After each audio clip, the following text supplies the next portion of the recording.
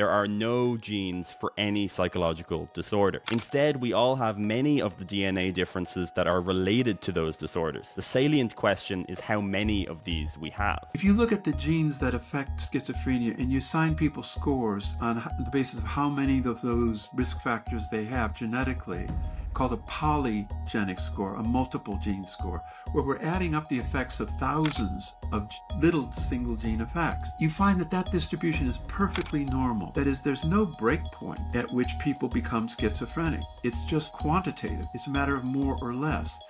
And the reason that it's difficult for people to get their head around is we sort of want to think about those schizophrenics and us normal people.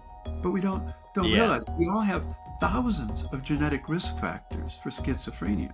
It's just if you have 10,000 of the risk factors, you're more likely to be schizophrenic. But even then, it doesn't mean that you will be schizophrenic. It's probabilistic.